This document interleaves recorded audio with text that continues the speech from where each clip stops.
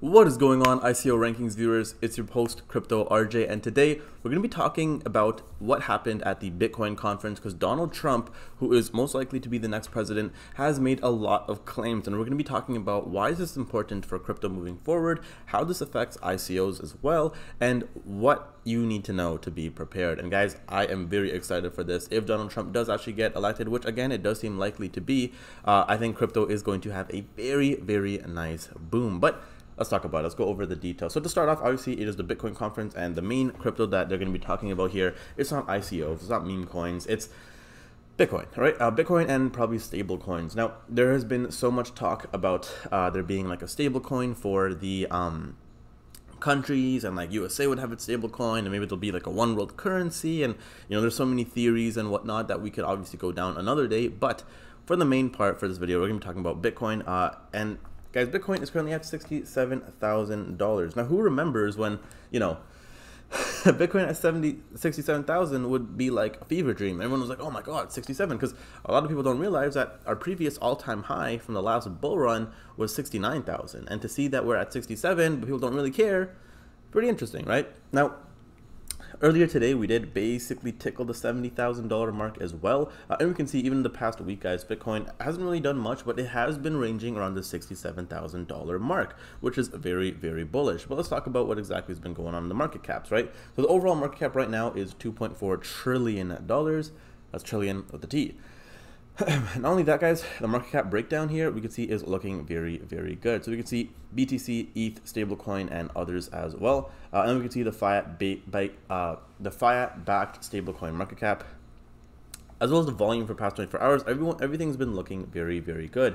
Even the dominance, we're starting to see about 50% dominance here. And obviously that has continued to decrease from the past bear market, but that makes a lot of sense. Now, if you guys want to know where I could find the best ICO rankings, if you guys want to know where to find the best ICOs, by the way, definitely check out ICO Rankings. I'll leave a link down below. But moving forward, let's talk about what exactly happened. So Trump supports Bitcoin policy. This is huge. So what are experts saying about the market? So Bitcoin is currently trading above around $70,000. And there was no breakthrough due to the Federal Reserve meeting. So Trump's potential policies, if elected, include holding Bitcoin obtained from seized assets, removing Gary Gensler from office, reducing energy costs for domestic mining, and supporting cryptocurrency self-custody, banning CBDCs, and establishing a framework for stablecoins. We're going to go in depth into all of these things very soon. So there's a bunch of key takeaways. The one main thing is a lot of people were expecting Bitcoin to pump after this, I guess, conference.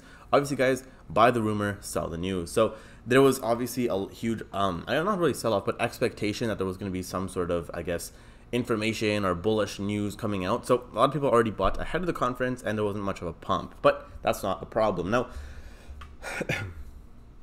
now let's talk about what exactly happened. So we can see Bitcoin is above 69,000. If Trump is elected, the American government will hold 100% of the Bitcoin from seized assets, which is insane. So, sorry, editor, cut that out. So they're basically saying that the government will be holding it in its, I guess, like a balance sheet, kind of similar to when Elon Musk was holding it from Tesla, and they were holding onto Bitcoin. Another thing they're saying is Gary Gensler will be removed from office on the first day. For those that don't know, Gary Gensler works in the SEC, and he's pretty anti-crypto. He is trying to regulate too many things and make the government get involved in too much. So it's honestly a good thing that he gets removed. The next thing is energy costs will be reduced to encourage domestic mining. That's obviously huge, guys, because mining Bitcoin is one of the most profitable things that people could do when it actually makes sense. When the energy makes sense and it's self-renewable, it is a massive way to make money, and a lot of countries would love to get a hold of this. Now, another thing is the creation of central bank digital currency. So CBDCs will be banned, which is pretty cool to see. So CBDCs is a way for the banks to basically regulate crypto, and that is something that we do not want. The beauty about crypto is that it's decentralized. We do not want massive corporations and banks taking hold of this and getting into this and making everything centralized. There's some other smaller things here as well, but overall it is looking very good. From a libertarian's perspective and someone who genuinely believes in decentralization, this is all very bullish. Another thing is there's some more takeaways as well. He also went on to say that Kamala Harris is against crypto. So the Biden-Harris administration repression of crypto and Bitcoin is wrong, and it's very bad for our country. He also states, let me tell you, if they win this election, every one of you will be gone. They will be vicious. They will be ruthless. They will do things that you wouldn't believe.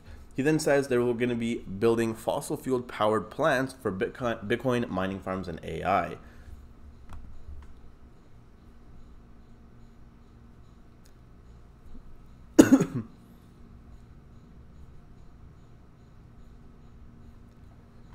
Now guys, overall, this does seem to be very bullish news. If you're someone who believes in crypto, this is very amazing, and you're definitely going to want to vote for, and you're definitely going to want to vote for Donald Trump if you are in the States. Regardless of whether you're not in the States or not, it does seem like the States pushing crypto forward and making this bullish will be amazing for the crypto I guess market as a whole. I'm very excited to see what happens with this. I know a lot of you guys will be as well. Let me know in the comments down below, what do you guys think about this? And guys, that is it for today's video. If you did enjoy, make sure you leave a like, subscribe, all that good stuff. And remember guys, once again, if you want to know about the best ICOs and you guys want to learn about all this, you guys want to know how, we could find out about this, definitely check out ICOrankings.com. I'll leave a link down below. Until next time guys, remember, stay seeking success.